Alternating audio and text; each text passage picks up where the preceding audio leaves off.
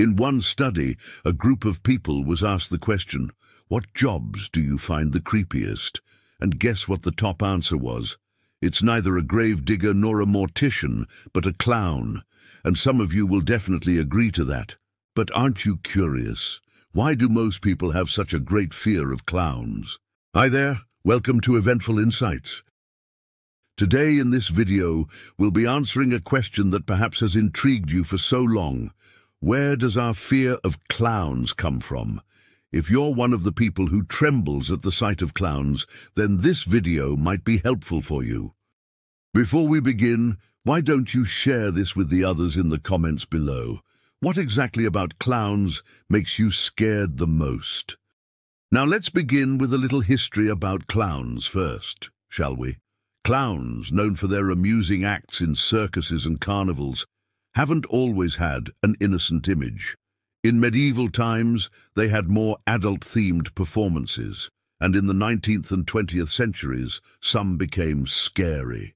This darker side led to the development of clownphobia. Clowns have been around since at least 2400 BCE, when short clowns entertained Egyptian pharaohs.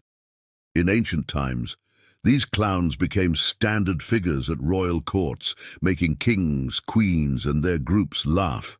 Later, during the Middle Ages, they were called court jesters, but still had the job of entertaining royals. These jesters weren't like the clowns we know today. Instead of being kid-friendly, they wore flashy outfits, acted a bit crazy, and made jokes about food, sex, and the monarchy to ensure laughs from their audience.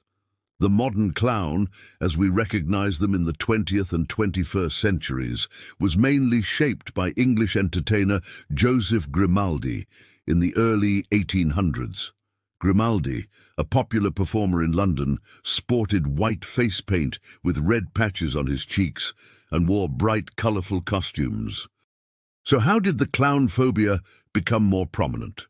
In 1836, a French clown named Jean-Gaspard Diboureau accidentally killed a boy who had teased him about his clown character, Pierrot. This incident, widely reported, played a role in popularizing the idea of a scary clown. Another contributor to this perception was American clown John Wayne Gacy, who, in the 1970s, murdered over 33 young men in Chicago while sometimes dressing as his own clown character, Pogo. But one could say that it is author Stephen King who further solidified the creepy clown image with his 1986 novel It, wherein a demon attacks children in the form of the terrifying clown, Pennywise. And you might wonder, was Stephen King personally afraid of clowns? It seems like clowns scare Stephen King just as much as they frighten the rest of us. King mentioned that if he were a sick kid in the hospital and a clown came in to cheer him up, he would be really scared. In a 2013 event with Nicole Schroeder, King explained how he came up with Pennywise in It. He wanted to write a book with all the classic monsters, but he aimed for one creature so terrifying that you'd scream just by looking at it.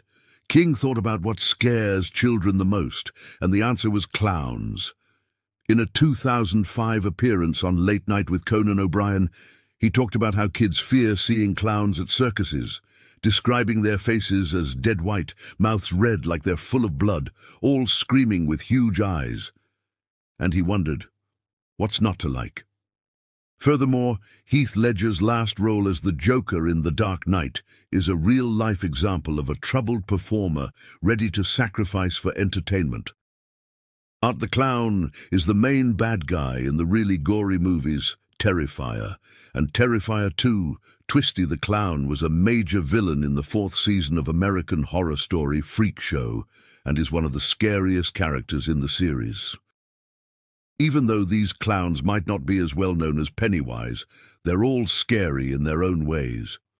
Before we continue, can you share with us in the comments below which fictional clown character are you scared of the most? And if you are interested in watching videos about mysteries, dark stories, and significant events in history, check out the other videos in our channel. Now let's begin unpacking the origin of humans' fear of clowns. Many psychologists think that the fear of clowns is partly because it's hard to understand their real emotions just by looking at their faces. Jerry Bubrick, a clinical psychologist who specializes in treating anxious children at the Child Mind Institute, explains, when you can't figure out someone's expression, it's disturbing because we don't know what they're feeling. Are they happy, sad, angry? What to expect or how to react? Neuroscientist Jordan Gaines Lewis, in a Psychology Today blog post, expressed that the clown, with its fixed expression of joy and humor, restricts the emotions we're expected to experience.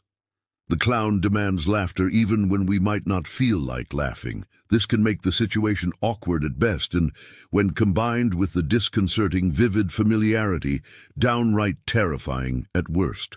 Clowns can also be unpredictable and wild, especially for kids. Dr. Bubrick says fear of clowns really starts at a very young age, as young as 4 or 5. It often happens when a child goes to a birthday party and without any warning from parents, they see a strange-looking person in a wig, big shoes, a weird outfit, and a big nose, talking and acting in a strange way. This fear of clowns is eventually known as Coulrophobia. Some kids might enjoy it, but others can get really scared because they are suddenly put into a strange situation with no explanation and are expected to like it. Dr. Bubrick mentions that children prone to anxiety can have an even stronger reaction.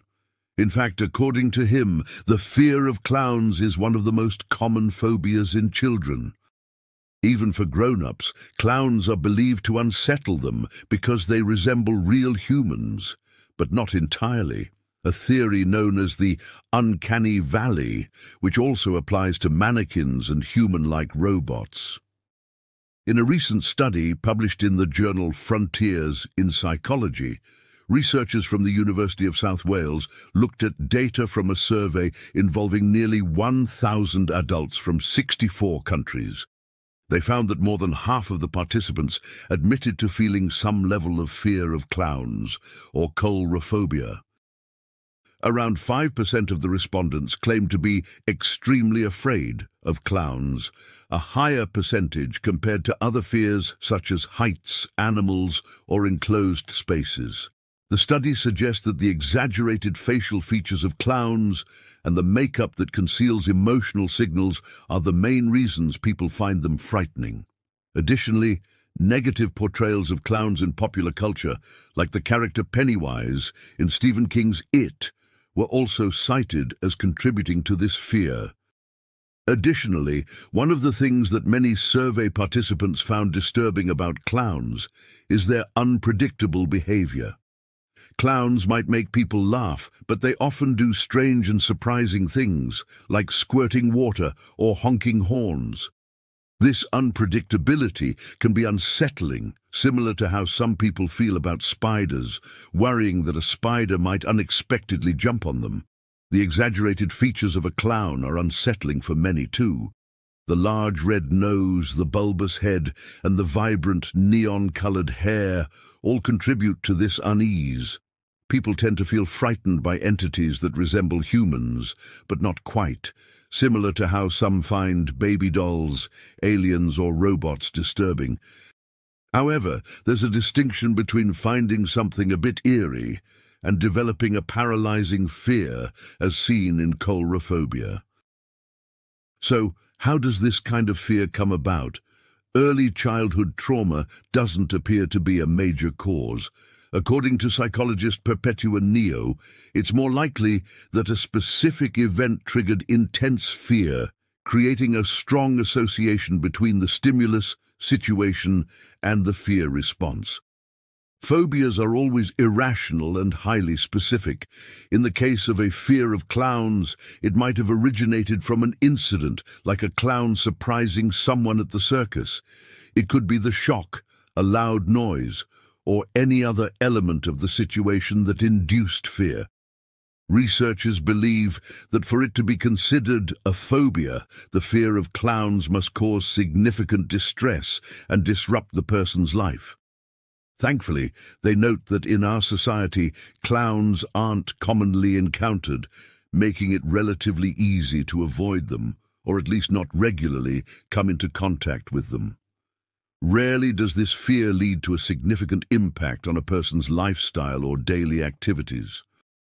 Do you think your fear of clowns is something as serious as coulrophobia?